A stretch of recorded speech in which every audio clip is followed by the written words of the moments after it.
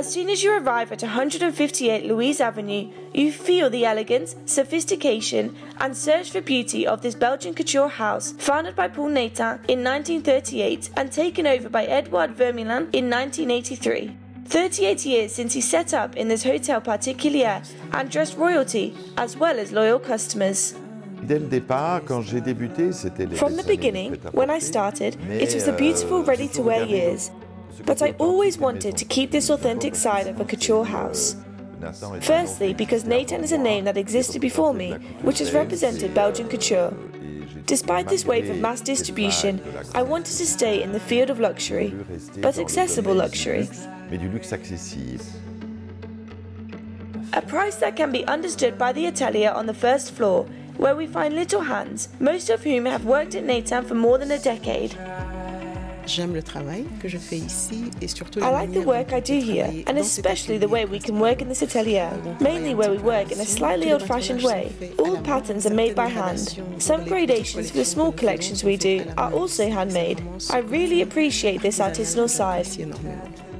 Up to 14 workers share this handmade work in 2 different ateliers. Edouard Vermeulen chose to open a second atelier in the very chic Brugman Square and envisioned it as a salon where we can circulate, see the evolution of the pieces, and even come to visit by rendezvous.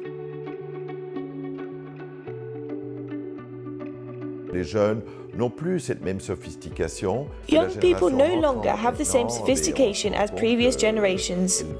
Now, we realize that they want things that are easier to wear, and so the previous generation wants to associate with the younger ones. It's also sometimes a bit of a simplification, but I maintain that, fortunately for the beautiful circumstances, people still want to dress up, attract attention and be elegant.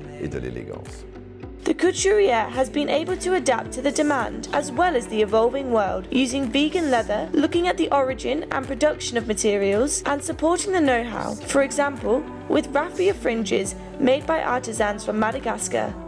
The result is seen through 250 different models released each season. But for now, let's see the new couture collection that's being photographed in the legendary Parc de Saint-Contenaire in Brussels, while the Parisian boutique Natan has just reopened its doors for Paris Haute Couture Week.